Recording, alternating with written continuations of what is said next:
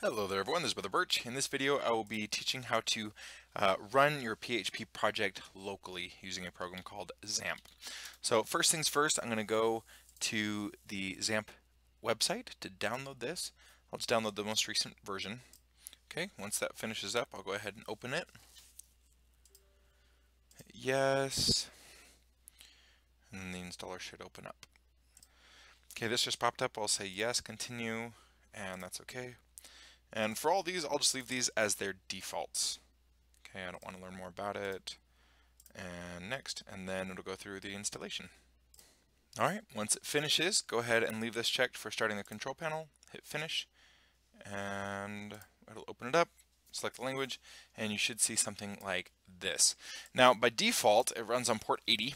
Port 80 is used by a lot of different programs, so there's something on my computer that is blocking it. So Xampp can't run Apache to be able to run my application. So I'm going to come over here, and I'm going to type in Xampp change port, and I'll just click on this first Stack Overflow link that shows up. And right here, we learn that we have to change this file and this file. So we have two files we have to change, and it shows where they were installed to if we left the defaults open or on when we were installing it. So I'm going to pull up my text editor. I'm going to say open, I'm going to say new window,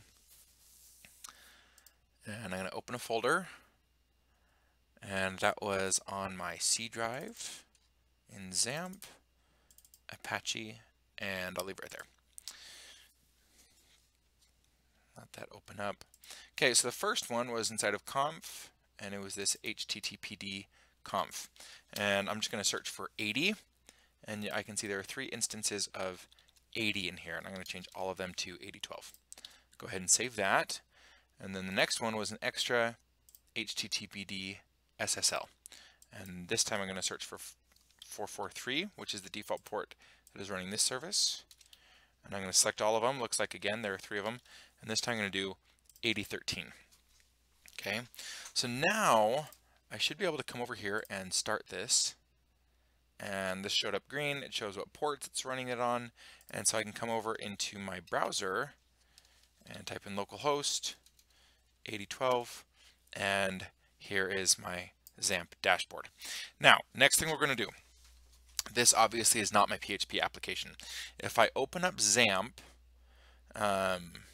in my file explorer, so it's right here on my C drive, come into here, htdocs, that's where it pulls from by default. Okay, this is the application that it'll serve up. So if I wanted my PHP application to show up in here, I'd have to put all of my code in here, which I don't really want to do. I have a different place where I like to store my code. I don't want to store it inside of this.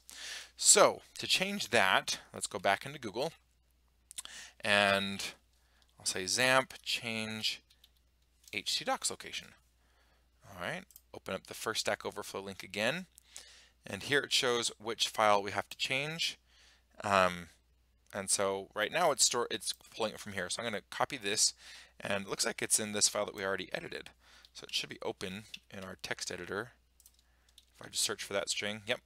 Okay, so there's two of that string, it looks like. So I'm going to select those, and then I'm going to copy this path, because this is my PHP project that I actually want to have run. So I'm going to paste that there. These all have to be forward slashes.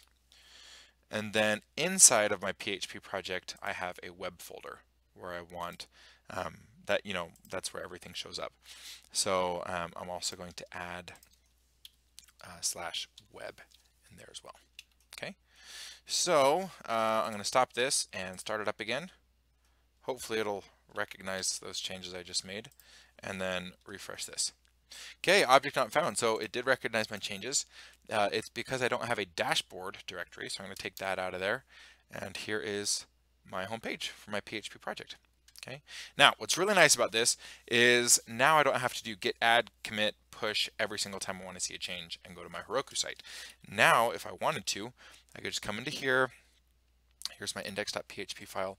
I could just delete all this and say hi there, or whatever, save it, and then come back over here and hit refresh, and it's on my change. Okay. In addition to that, it runs PHP. So here's my PHP include for this shared header file that I have, and if I just refresh over here, it'll see those changes and it'll do it. Okay, and then you know, whenever I'm ready to submit an assignment or I want to test it in the live website, then I can then do git add, commit, and push, and then check my Heroku site. Okay, so that is it for setting up Xampp. Okay, we downloaded it, installed it, changed the port that it runs on, and changed the default directory that it runs from as well. So now that it's all working, I would just close out of this. I'd never have to touch any of that again. Yeah, I hope that this video is helpful. If you have any questions, just let me know.